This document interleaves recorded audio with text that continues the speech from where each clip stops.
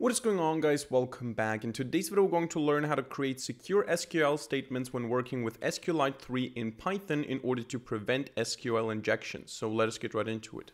It's not a game, it's a rich thing.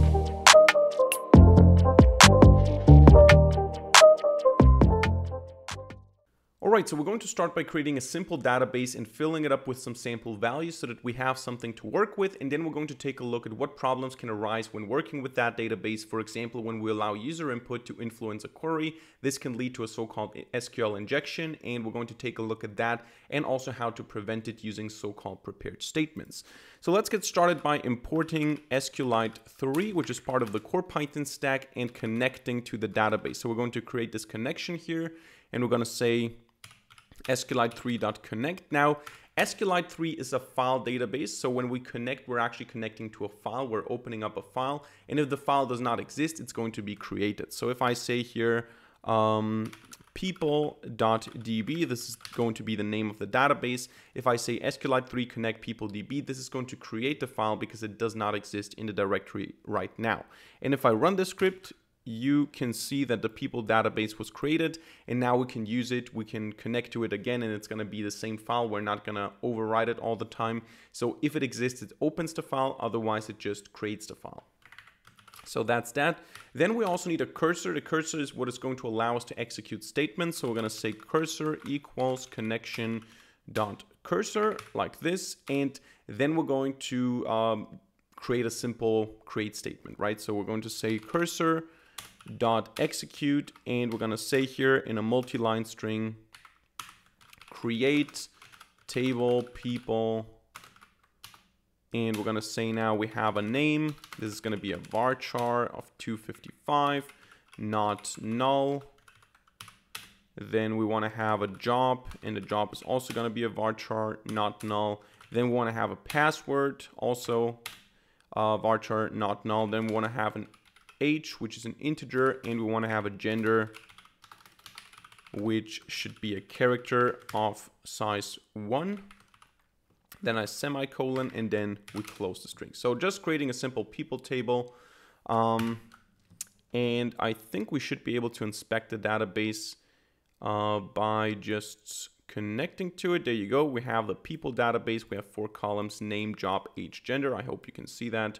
And I hope my camera is not blocking it, but you can see name, job, age, gender, 4 columns in the people table, and this worked. So let's go ahead now and also insert some sample values so that we have something to work with. Cursor dot execute, and we're going to say now insert into people name, job, age, gender, actually name, job, password, age, gender. We want to insert the values, and then in a new line we say let's say Mike, he's a programmer, he has an age 45. I forgot the password again. Let's say his password is mypass123, and then we have the age 45, and then we have gender being M for male.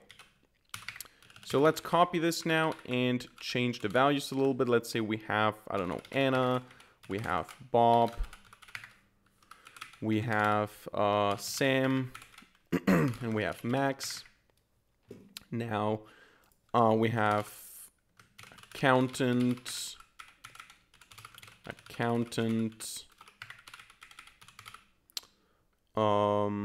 doctor, and cook. There you go. And now let's change the passwords to my secret pass, and 1 2 3 4 5 6 7 8 9. Hello world, and you will never know 889. Then let's change the ages a little bit. Let's say we have 40 and 29 and 28 and 32. And then we have here female, male, male and female. There you go. Semicolon, and this is the data that we're going to work with. So let's run this. Of course, this table already exists, so we're going to say here in the beginning, cursor.execute drop table if exists people. And then if I run this, if I open up the database, can we somehow see the entries? I'm not sure. Can I just say select everything from people? Does this work? Can I do that? I can. But we don't have, oh, because of course, in order to have the data, I think we need to commit.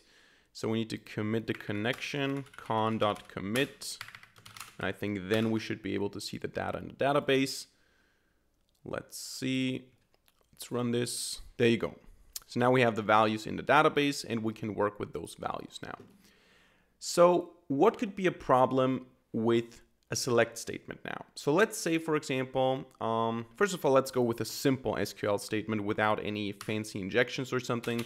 Let's just say we want to say cursor execute, and we want to have the simple query of select everything from people where age is greater than 30. And what we do then is we get from the cursor the results. So we say the rows that apply, or the rows that this statement returns, are going to be equal to cursor.fetch all. And then for row and rows, we can print the individual rows. Right, so here we get all the entries that have an age greater than 30. We have 29 and 28 as well. Those are not listed. So this is how you do a simple SQL statement.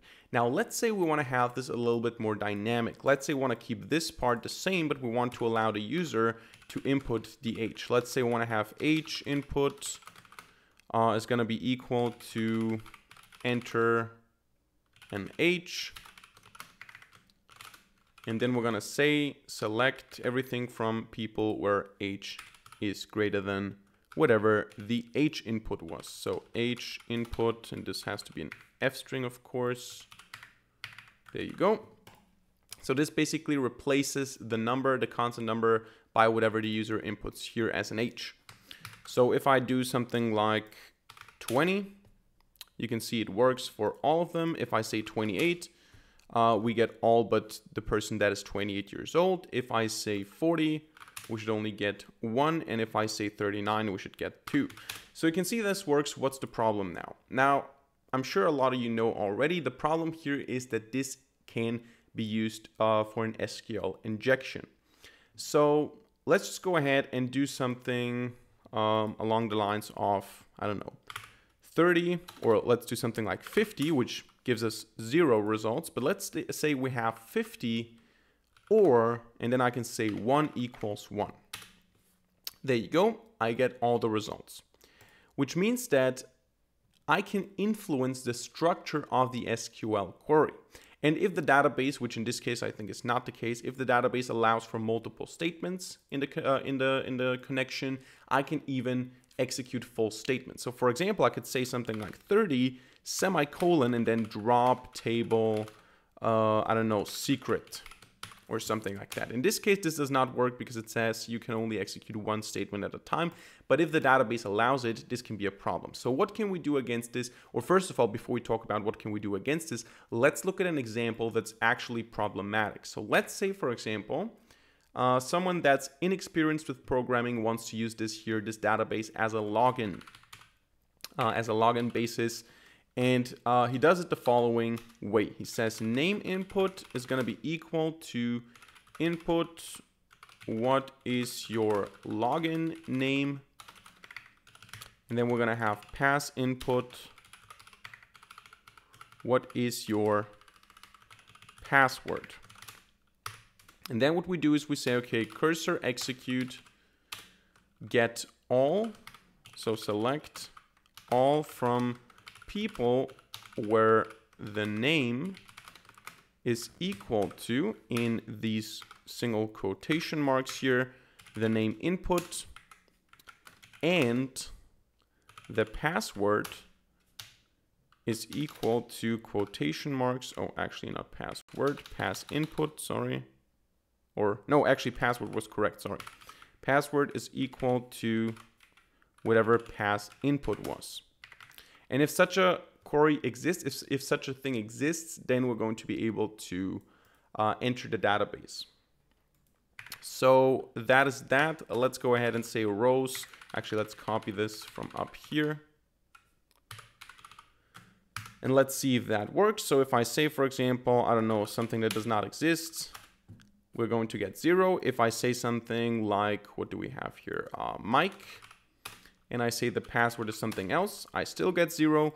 If I say Mike, and then I say my pass 123, you can see that I get the respective entry. So I can use this as a login. I can say something like if, or actually, I don't need to do it like this. I can say if the length of the rows that we get here is equal to 0, we can print login failed, else we can print success.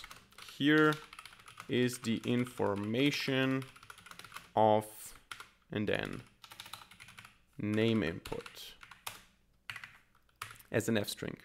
And then we can say, okay, for row in rows, print row. Something like this. And the problem here is now, again, I can do it. I can say Mike. Oh, I'm in the code. I can say Mike, my pass 123, and I get the information. And if I type something else, I get login failed.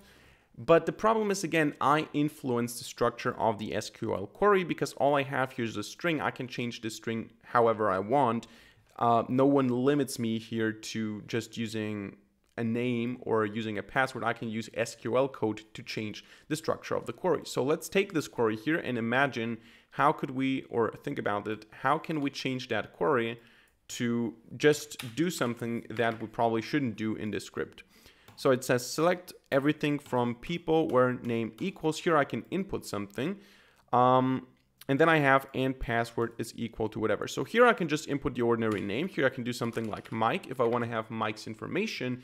And here now I can just say, okay, password has to be equal to, and I can basically just provide an empty string here.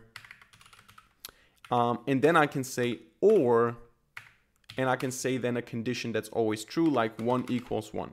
The problem is, however, that this time I have an extra, so think about it. All I can do here is input something in between these single quotations. So I cannot go outside of those single quotations. I will always have this to my right. So I cannot just do something like in here, do something like empty and then or 1 equals 1, because that's still part of the quotation. What I can do, however, if I'm a bit smarter, is I can just say, okay, I'm going to use single quotations myself to say, okay, password is this. Then I still have this, this single quotation here. But I can say, okay, single quotation or, and then single quotation 1 equals single quotation 1. So the last single quotation is already there. And this is essentially what I type. This here. Okay, not this. This section here is what I type. And then I'm going to be able to manipulate the query. So let's take a look if that works. So I can say Mike, is the Vim mode active in the console? Come on. Let me just rerun this here. Mike. And then I can say, okay, this or 1 equals whatever. Okay, no, this didn't work. Let me check this again. Or 1 equals 1. Actually, let me just briefly, let me just do it like this. Mike, and then this or this equals this. There you go. So now we cracked it. I think it was because of the spaces or because of some other minor mistakes. But we don't just get Mike's information right now. We get all the information. Now this is of course because here I say for row in rows and I print all of them, all of the entries where this condition is true. And this condition will always be true because 1 is equal to 1. So I get the data for all these people in the database, which is a problem, of course, because I, as a user, should not be able to influence the structure of the SQL query. I should be able to influence the values that are being used. I should be able to influence the name and the password and all that, but I should not be able to change fundamentally the structure of the statement. And this is what we're now going to fix. We're going to fix this by using so-called prepared statements instead of just using string construction here, because strings, yeah, you need to validate the input. You need to think about all the use cases. With prepared statements, you have the structure predefined and you can just input the values. So how do we do prepared statements? Quite easily. So basically, most of it stays the same. We just change the query to the following thing. Select everything from people where name equals, and now we add a question mark. And the question mark is a placeholder that says this is a value that is going to be used for name. So I can enter something like select, drop table, whatever. It's not going to be used as that because this is a value. The structure is fixed already. We're looking for a value for name. This is not a string that we just enter something into. This is a value. So it's going to be sanitized. And then I can do the same thing for password equals question mark. And then afterwards, I can just say name input and pass input as a tuple here. So when I run this, I can do it again. Mike, my pass 123. This works. Then Mike. Okay, now I have the Vim mode active again.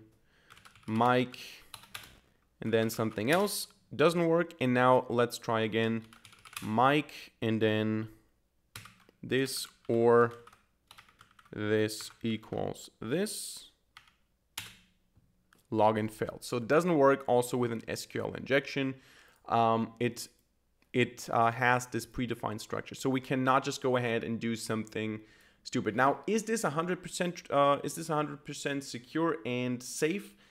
Not necessarily, because you never know if there is some vulnerability somewhere, but this is at least a basic protection. You always want to use prepared statements. You don't want to ever craft SQL statements based on user input by using string concatenation or formatted strings or anything like that. You always want to have the structure already there like this. So this structure will not change. It will be a select statement from people where the name is a value and the password is a value. And the values are in the control of the user, but the values cannot manipulate the structure of the SQL statement. So that is the idea of a prepared statement. And this is how you do secure SQL queries. So that's it for today's video. I hope you enjoyed it and I hope you learned something. If so, let me know by hitting the like button and leaving a comment in the comment section down below. And of course, don't forget to subscribe to this channel and hit the notification bell to not miss a single future video for free. Other than that, thank you much for watching. See you in the next video and bye.